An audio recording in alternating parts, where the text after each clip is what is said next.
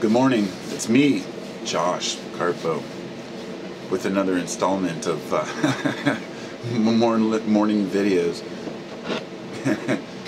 Today, I guess I'd like to consolidate a couple videos I made yesterday. I actually made I had some stuff to do. I had to go to DEQ. It was a nightmare. I spent 2 hours there waiting in line and made a couple of videos while I was waiting, and decided not to upload them just because they were more, made for just something to do, entertainment processing. But during the time when I was making, the first one I made was about driving and going places, and I was talking about how I was trying to use the example, if you're a person who drives a lot, I try to consolidate this. When I came back from Montana from a long road trip years back, I remember after that I had to go run an errand, run to town, and it was about, whatever, half an hour, 45 minutes away. That was just nothing to me, driving an hour or an hour and a half after a trip like that, because it was put into perspective by driving for days on end. Whereas if you've been stuck at home for a long time and you don't get out much, then it may seem like a nightmare to drive 30 miles or 50 miles. This perspective is based on us becoming comfortable in our zones and our usual routine and system. So for me, just to pick up and go out and just do something, it's harder because I've been a homebody with my kids for so long, and I don't really go out and do much. So when I got the DEQ done, I decided I'd go to town, to Lake Oswego, where my buddy lives, and go to the DMV there. So I waited another hour and a half to get my tags, and then went over to my friend's house, and we started talking about, I guess the line for this song, the line for this video, or the title, should be "Someday Never Comes," because it was the song that popped into my head. I'm sure a lot of you know it, but it's a Creedence Clearwater Revival song, "Someday Never Comes," and it's this idea that we're always waiting for the next thing. We're always waiting. Someday I'm going to take care of this. Someday I'm going to do this. And it's always around the corner. And this isn't just getting things done, I'm talking about,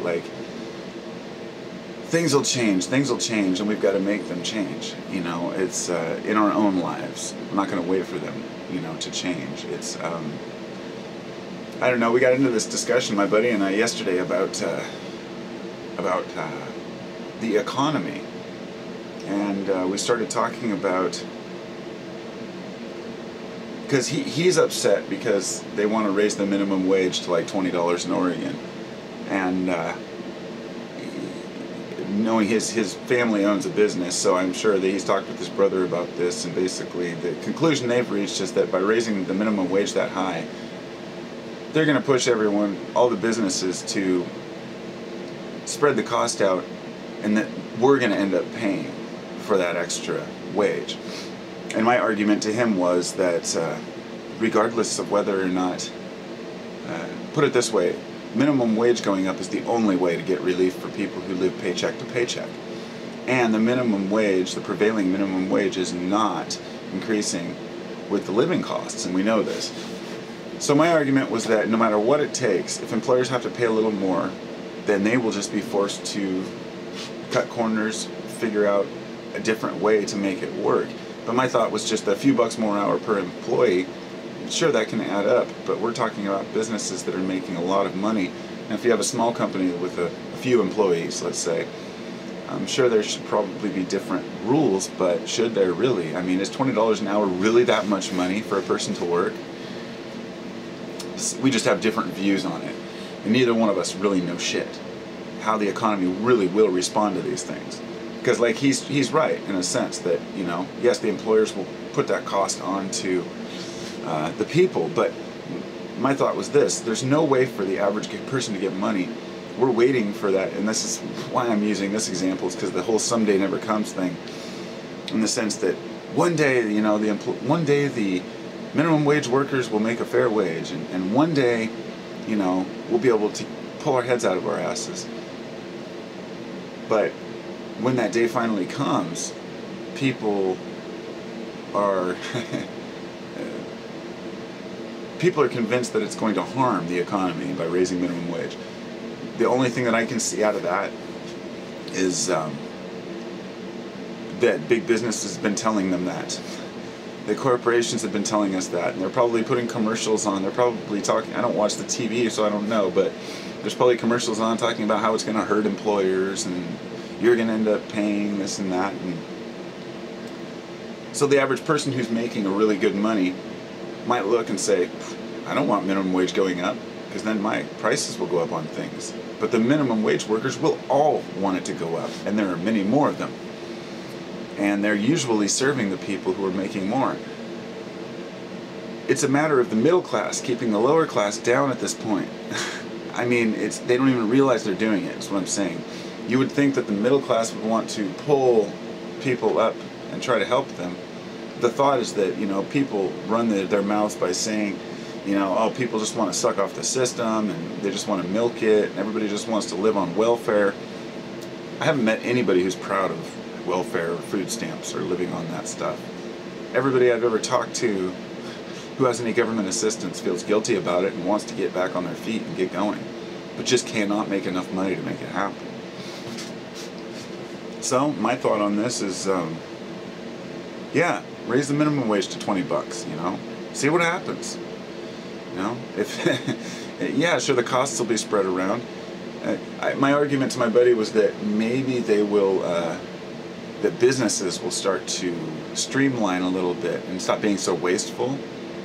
And he said they'll never do it. He said what he thinks they should do is lower taxes on the poor. And I said they'll never do it. So it's two sides of the same, you know, deal, the same coin, I guess. No matter which direction you take, you know, you're going to have problems. Whether you raise minimum wage or lower taxes, there's always going to be somebody to complain about it. I agree with him in the sense that I think that they should drop the taxes for the poor. In fact, if you make minimum wage or under a certain amount a year, you should never pay taxes. I won't even get into the tax system and how it cheats the people, but the reality is it is what it is. People will be taxed. And if there's a chance to raise the minimum wage to help them do that, then do it up. That's the way I see it. People need help and they're not making enough to live. So maybe when that someday does come, we won't even recognize it because people will be telling us that it's a bad choice. And it's my thought that if there's a lot of resistance against raising the minimum wage, it's probably not from the people. It's probably from the businesses, because they're the ones that have enough money to advertise and tell you not to vote for it or whatnot, you know. So anyway, I'll leave it at that. Everybody's got an opinion. That's mine. And yeah, have a wonderful day, peeps.